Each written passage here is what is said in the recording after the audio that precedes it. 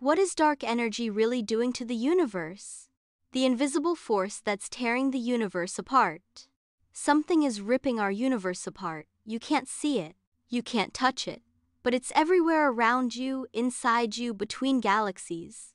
Scientists call it dark energy, but no one knows what it really is.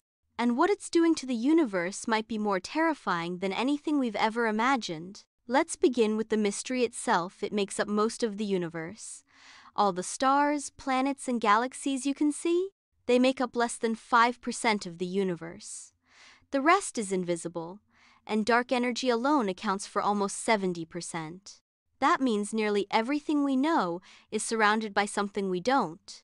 Now here comes the twist. Dark energy is accelerating the universe. Instead of slowing down, space is speeding up.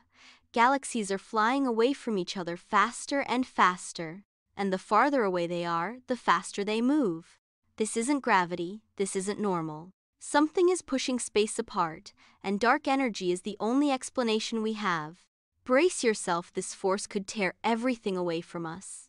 If dark energy keeps growing stronger, it might not just push galaxies away, it could rip apart galaxies themselves, then solar systems, then planets, then atoms. Some scientists call it the Big Rip, a future where the universe is stretched until even time itself snaps. Next is the haunting truth: we don't know what dark energy even is. Is it a property of space itself? A field? A mistake in our equations? No one knows. We can measure what it does, but not what it is. It could be a cosmic force beyond our comprehension, or a sign that we've misunderstood the universe from the very beginning. And finally, it might never stop. Dark energy isn't slowing down. If anything, it's winning.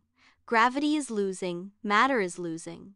The universe is becoming colder, emptier, darker, forever expanding into nothingness, and we are powerless to stop it. Dark energy isn't a ghost story. It's a real, unstoppable force pulling our universe apart at the seams.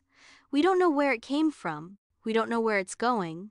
But one day, it might leave nothing behind.